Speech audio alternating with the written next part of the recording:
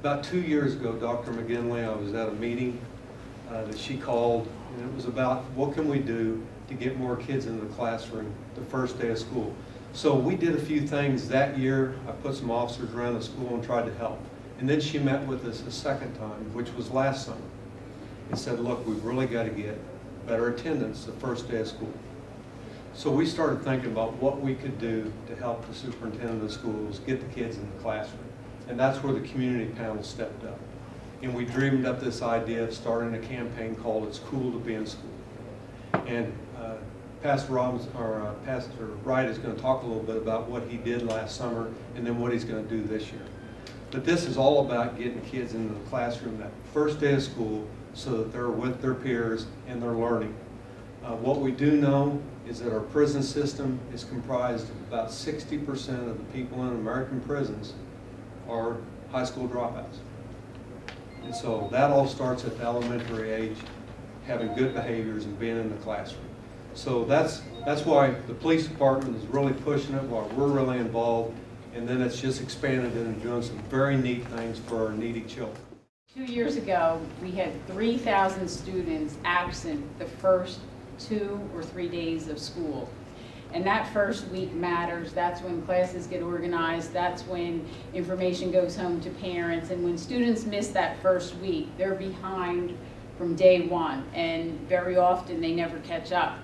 So thanks to the efforts and the partnership that we have with the North Charleston Police Department and the community in North Charleston, including the communities of faith, last year that number was reduced by 1,000 students. And I really do credit Reverend Wright and the leadership that is standing behind me for reaching out in a very proactive way, knocking on doors, making sure parents knew when school started, getting school supplies, backpacks, uniforms, and clothing for children who may not have been ready to go to school. So this is a true community partnership. It's paying off in the classroom, and I really want to thank the Chief and Mayor Summey for everything that they have done to make North Charleston students better prepared for success in school this year.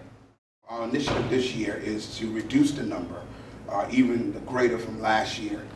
We had an awesome time on last year. What we did was went back to our ground roots and where we placed the responsibility of children being in school back on the ability of parents in the home. And so what we did was we got a group of community panels, North Charleston Police Department, teachers, whoever would help us.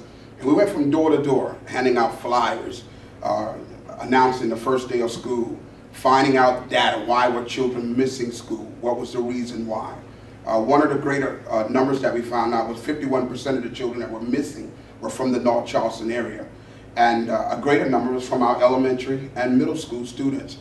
What we realized was a lack of material, lack of supplies, lack of whatever the case may be. So we wanted to kind of knock on the doors, get a heads up, talk to the parents, introduce ourselves. Not only that, but we felt like our goal was the more children we have in school, the less our crime would be on the streets as far as teenagers are concerned. Last year, we have families who do not bring their children to the first day of school. But because of this initiative, because they have been knocking on doors previously, we had more children show up for the first day of school. And not only that, we had resource officers in our school building on that first day collecting information of children who did not show up and actually going out into the community to find these children. And I will say it was 100% effective. All of our children were found, and they were all present on the first day on the first week of school, which, as Dr. McGinley said, is so important to children to start on time for school so they don't feel behind their peers in the classroom. We're excited about it. It's going to be a great year, and we're looking to tell our children and parents it's cool to be in school.